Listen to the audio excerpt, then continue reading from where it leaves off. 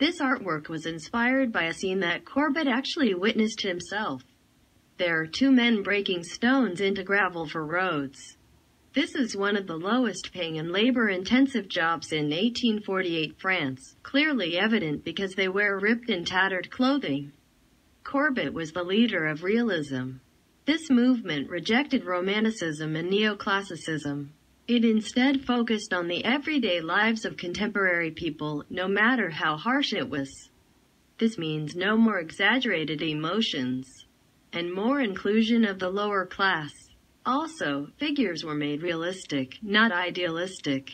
The brushwork is more rough, which also contrasts the refined brushwork of Neoclassicism.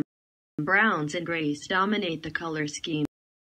The painting is 165 by 257 centimeters, or 5.41 feet by 8.43 feet. The figures are life-sized, showing poor people on a scale that was usually reserved for elite. Additionally, it's a genre painting and shows the everyday life of workers. It also highlights deprivation of the lower class and poverty that was a common feature of rural life. This is called social realism. Courbet obscured the faces. Therefore, the stone breakers may represent anyone in the lower class of French society because they are not individualized. Courbet has used the difference in stone breakers' ages, with one being a young boy and the other being an older man, to symbolize the cycle of poverty. Also, to draw attention to the harsh working conditions of rural France, his hat is pulled low over his face as if they are working in the heat. The cooking pot, loaf of bread and spoon on the left also show life in poverty.